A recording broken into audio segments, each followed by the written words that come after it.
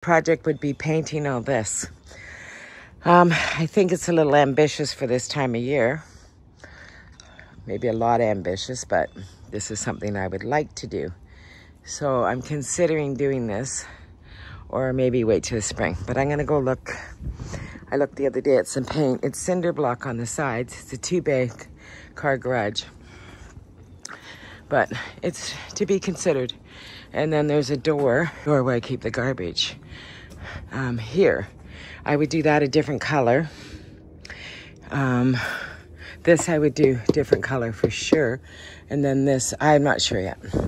I'd have to figure it as I go along. But anyways, it's food for thought. There's a little window there too. Just considering doing this. It'd be a lot easier to spray, but then that's another couple $100 to buy that too. So I might just roll it. I'm not trying to spend tons of money on this, but I want it done nicely. I think I could roll it pretty easy. I do. I think the hardest part would be the trimming out. Oh, you know, I'm always back to my store here, my second home. Gotta get my nippy stick on. I'm gonna go take a peek at something and see if this is worth doing right now. The weather is absolutely beautiful. It's like 75 or 80 out, 24 Celsius. Seeing if there's any lights in the clearance section. But I don't see any. You just never know though, right? Just might be your lucky day. There's one, but not what I'm looking for. That's okay. I'll take a little peek here. Not what I'm looking for either. Well, it's very bright down here. This kind at the thrift store all the time, but it's not really what I wanted. I want it, exactly what I wanted over here. This kind of this style, like that one or that one, sort of like that. Two of them would look great. Now, I just want it faux because I don't have electricity in the garage because it's not attached to the house. So, I'd want to find them on sale because I'm not really using them. I'd love to have it really I mean, I could get an electrician and get him to do all that, but it costs hundreds of dollars to do that, and I'm not doing that right now. The driveway needs done before I do that. The driveway needs to be, what do you call it? Sealed? Or the driveway needs to be down in asphalt or whatever. Now they have these ones for $39, but I think they're rechargeable battery. Wall sconces, they're not for outside. Look at that though, that would have been really cool, right? $40. Too bad that wasn't cool for outside. Because there's these two spaces that I could hang it perfect. Decisions. It might be an afterthought. I have to find it on sale or something like that. This, I just lit it up too. It's just a push button. That would be wonderful. Wonder if it has a remote to it. But wouldn't that be nice? You'd need a remote. My hands are so wrapped up for all these projects. I need to shut this off, but it's not shutting off. Only for inside, but that would have worked though. I like that one there too, beside the bigger one. It's slender. I think I like that better. The $75 one, $74. Oh, well, it's not happening today. The project for the paint and the brushes alone will be $200. The wreaths will be another $100. If I bought a sprayer, it'd be another $100 and something. Probably a $500 with the lights, probably $600. Something like that. I'm gonna go look again and see what I can figure out. Okay, if I went with a paint sprayer, they're pretty expensive. They have the cheaper ones here for like $160. The one's really cheap for, I don't know how good they are. I really don't. $200 for this one. I don't know, but it'd make the job a whole lot easier. The prep's a lot more though with the paint sprayer. I know that, like a lot more prep, but easier job to spray, right? Another expense I didn't think of like, even if I went with the cheap one, which is this one here, it's $130. This one's $160. I don't know what the difference is between these two. I don't know. Lighting's really bad in here, but I was trying to make this look like there's only a little piece of it on the side of the door. Trim in the inside where the bay is, and then the door black. I was trying to make it look like a wood trim. That was kind of the effect I was going for, without spending only a couple $100 rather than a couple thousand. Found this, and it's cheaper, but if I could find a couple long ones, like rather than short, maybe that's why it's cheap, right? But I was just trying to frame out the bays, the doors, have that black and then have that trimmed around it, sort of like that, if you're getting the gist.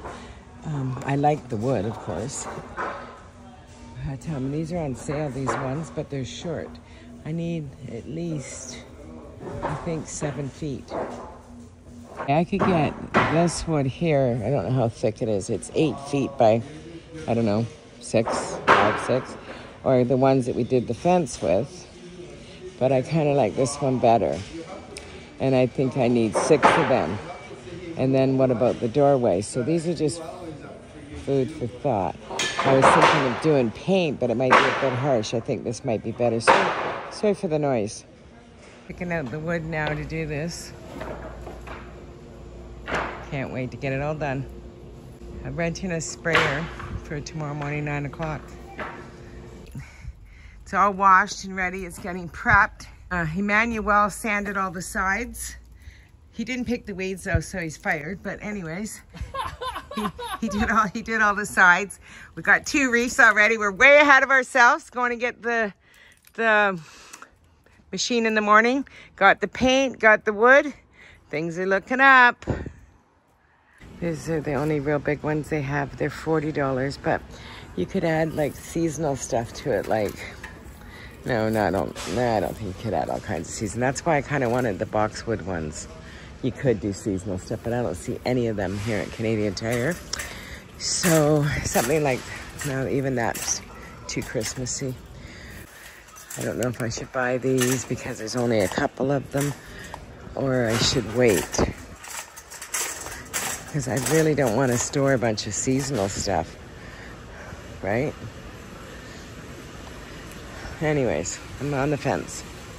Found a couple big reefs. Oh, some Halloween candy, but I found a couple big reefs.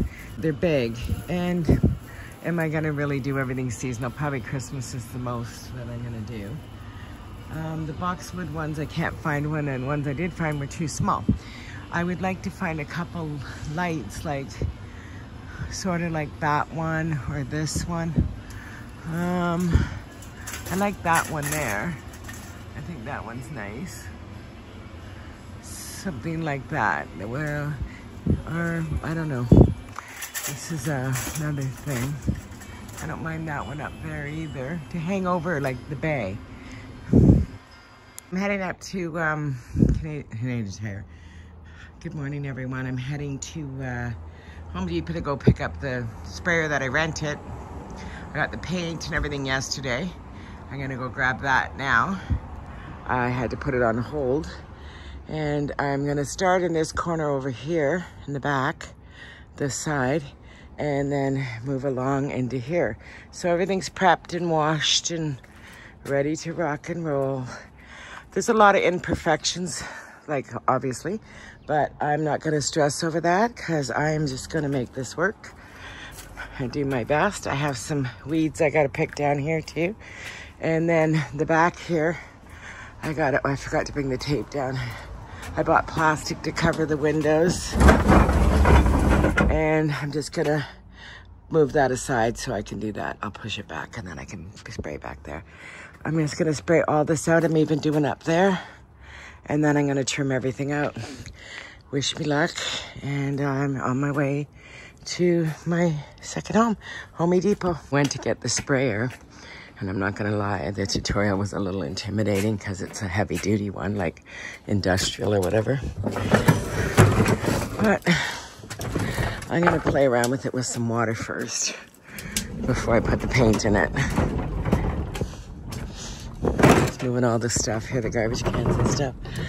Anyways, there's a big overspray on it, so I don't want it to get on my camera, but I'll videotape in between. But you guys will see the befores and afters, so that's all that really matters.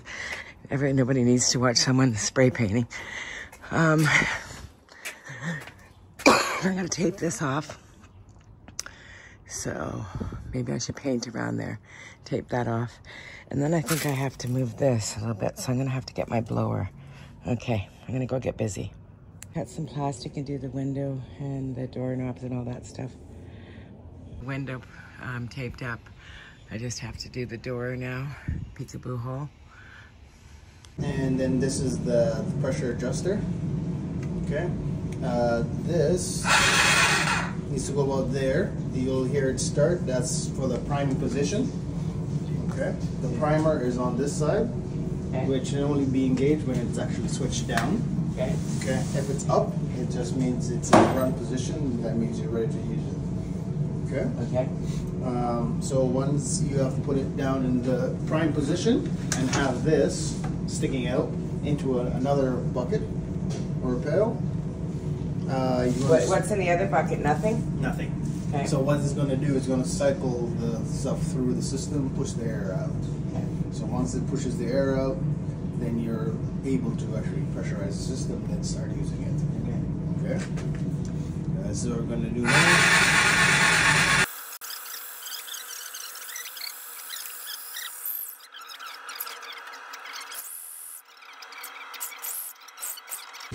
So, next thing, when you're unpressurizing this, you got to make sure you turn it off first. Okay? Release the pressure from the gun. So basically, you're just going to be like squirting Straight that into the bucket, yeah. back in the bucket. Okay? Now, once you think, then you're going to grab the primer selector and you're just going to slowly turn it down. Slowly. I sat with the guy at Home Depot and he showed me how to use it. It's a little intimidating, I'm not gonna lie about it. Need the driveway done, the list, but it's not happening today. Anyways, got this all prepped, going around the corner. All the plastic down, the windows done, the doors done. Here, and come around. So if there's any mistakes, it'll be done over there. Well, instead of at the front, which makes total sense to me. So now I'm just gonna take this plastic, go around, because it's just residual spray and who needs that all over? Sure, could I do a lot to this garage? Probably, but this will be a nice little makeover. Prepped and ready to run. Okay. Tape the guy in the store demonstrating the tutorial to me. So I think I'll watch it 5 times. I knew what I knew now. I would buy a hand one and do it like that instead of this great big, I mean, this is probably gonna be way faster once you get the mojo, but it's intimidating. If I knew what I knew now, what about the hand one? It's cost the same money because it's like $200. Well, it's $125 plus tax, plus security, plus insurance. So it comes to like $200. And none of that's refundable. So anyways, long story short, if I knew what I knew now, I would have spent $200 on a hand one. It wouldn't have held as much paint. And when it done, this is probably a better job, but it is what it is, right? Just practicing with water, just to learn how to use it. Practicing. And your first coat's on and it looks absolutely amazing, but it's eating a lot of paint. I'm gonna probably have to go get another couple gallons. I should have just bought a 5-gallon. I'm back up to Home Depot. I gotta get paint. So I phoned, it's $260 for the 5-gallon. I spent $250 the first day. So that's $510. The rental was $188. 2 weeks are 100. I'm up to about 800 bucks. A bit of a rookie mistake, I guess. I got 2 gallons of paint thinking that would be enough. I think if you rolled it, it would be. Should have bought a 5-gallon. But I'm back up here to buy more paint. But I am gonna buy a 5-gallon because eventually I want to paint the siding on the house too. So what I don't use, I'll use for that. And it needs 2 coats and I could go on and on and on. But I'm back up here to get paint. But the sprayer is amazing. It looks good already, so happy with that part. Yeah, I did want to do the project of my kitchen counter, but I guess I'm not going to get that done now. Sun's on it, so you can't see, but it's looking pretty pretty good. It's doing the trim here. Got a little bit of overspray on the door, but that's okay. Took it off with the brush, and now we'll go, when we get to that point, do it a little lighter on the door. You know, it's a learning curve, guys. Learning curve. Everything's a learning curve. You know, just like you think a $300 job turns into $800. Yeah, it is what it is. There we go.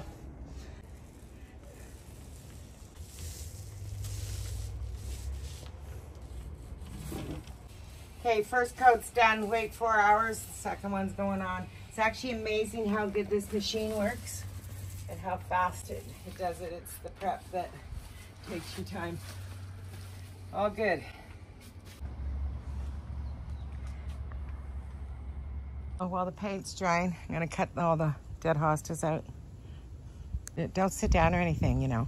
Just keep going and going and going. These two trees are still doing pretty good. I'm gonna rotate them too. I think there's been a lot of sun lately. Had an amazing fall. Paint's drying. Went to go look at a couple open houses that aren't ready to be open, but you can see the skyline. Oh, maybe you can't see it from here. CN Tower. Yeah, you can. Here to look at an open house. Look at that, so pretty, princess. Oh well, the paint should be dry in the house. Time to go back to work.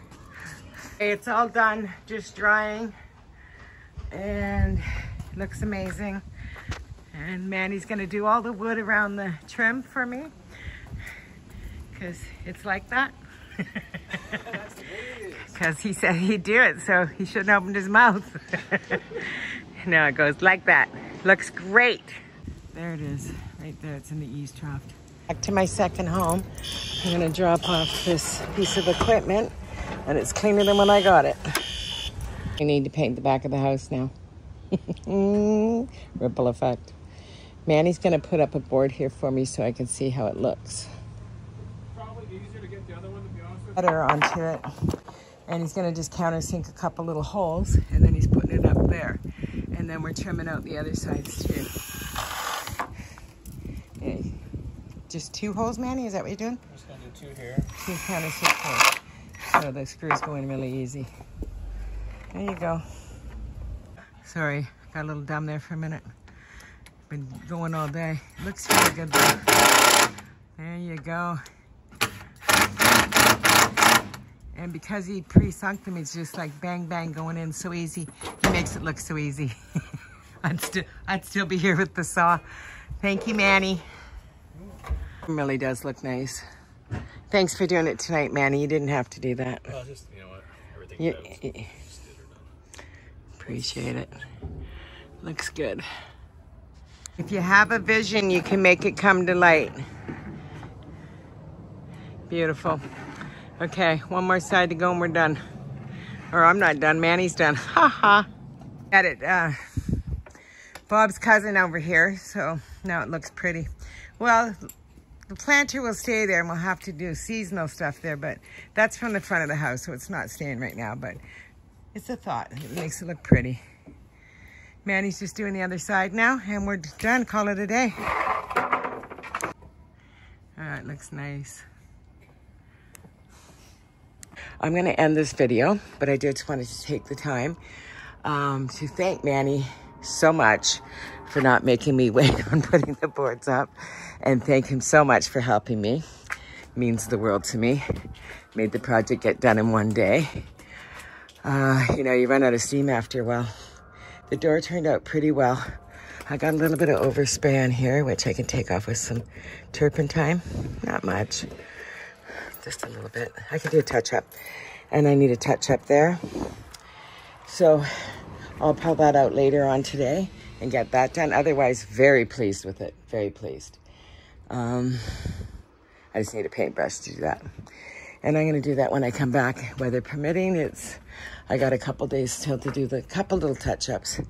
But again, I'm closing this video, and I hope to see you guys in the next one. And if you haven't already, like and subscribe. I'm working already on my Ralph video. I already started decorating. Takes me a while, so I'll get there when I get there. Did such a good job installing this too. Nice and tidy. He countersinked him. I think that's the key, right? But looks good. Everything looks good. This is a very old garage that looks very fresh. Now, the problem with this is, see how ambitious I can be. And maybe Manny will help me. I don't know. See how ambitious I can be in the spring. I would like to paint all this. The add-on to the back of the house. Add-on to the back of the house here. So, but I'd have to, the hard part isn't this. I'll show you what's hard. The peak up there, and there's one in the front. Now the peaks are wood. Those two peaks, the peak up there and the peak in the front are wood. Now this is siding. The peaks are not siding, it's actual wood because that's original to the house. And then this and this is all siding, and in the back, this is the add-on to the house where the brick ends. Anyways, that's the challenging part right there. I'm closing, and if you have a vision, guys, go rent a tool. Put your vision to fruition. And really, it was the paint that cost the most. It drank a lot of paint, and I did use cinder block paint. The color, just if everybody wants to know, it's called Limousine Leather by Behr. And the wood on the side is just pressure treated wood. It was the cheapest wood I could get. I think it was $6 or $7 a board. So I can stain it. I don't know if I have the energy to do that this week or in the spring. I'm in no rush. But, you know, for now, it looks fresh, it looks good, and I'm happy with it. So we'll see you guys all in the next video. Ciao. And a very special thanks for Manny. I truly appreciate him helping me. It means the world to me.